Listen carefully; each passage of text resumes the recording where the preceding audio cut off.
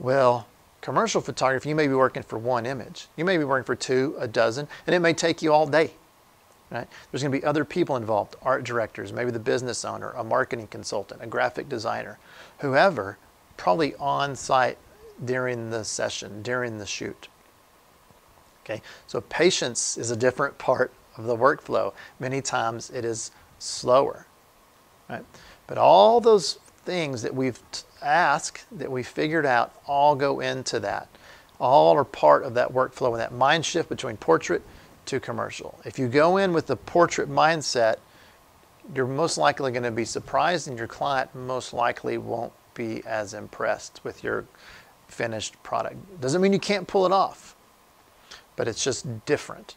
And they're in that world, right? The client that calls you for a commercial assignment most likely is in that world or have friends that have done this before. So they have some set of expectations coming in too that you need to live up to and meet, so they know that you are a commercial photographer that can meet their needs and provide them with great product and solve their problems and help them make money, and so their business can thrive. And if their business thrives, then yours can thrive as a result of that.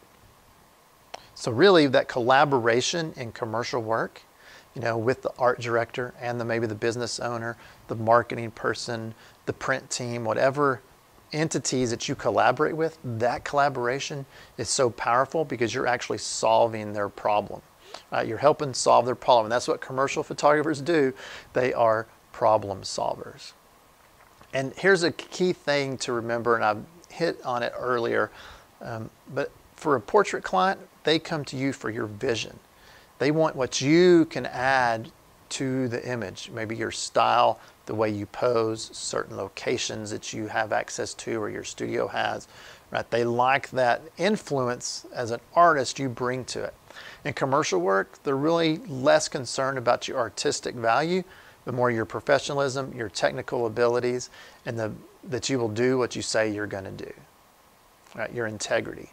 That's what really drives a commercial client to you. Yes, they want you to be competent and proficient in your craft, and they may like your imagery based on a few certain style things, but it's really less about you and more about that product and more about that business when you get into commercial photography than when portrait photography. It is kind of more about us and how we can arrange and influence a portrait with our own style and narrative. Hope that's making sense, and the difference between this commercial and portrait world and these apples and oranges.